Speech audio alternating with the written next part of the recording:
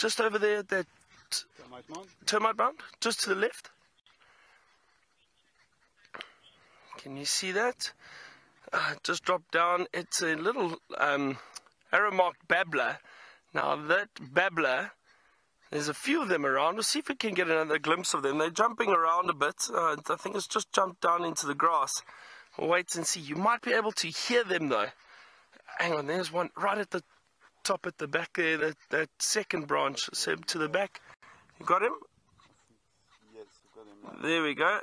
That's the arrow-marked babbler. There we go. A few of them around, a few hornbills.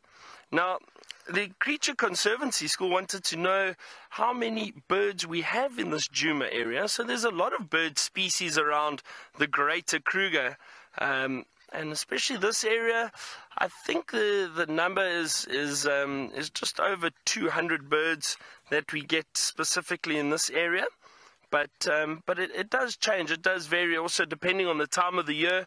You know, in summer we get a lot of migratory bird species, so birds that will come down to South Africa or Southern Africa for the summer for breeding purposes, and then when it gets very cold and the winter arrives like now, a lot of those birds migrate again. But we still do have a lot of bird species around. As I said, we've got, well, these hornbills and the arrow-marked babblers around us.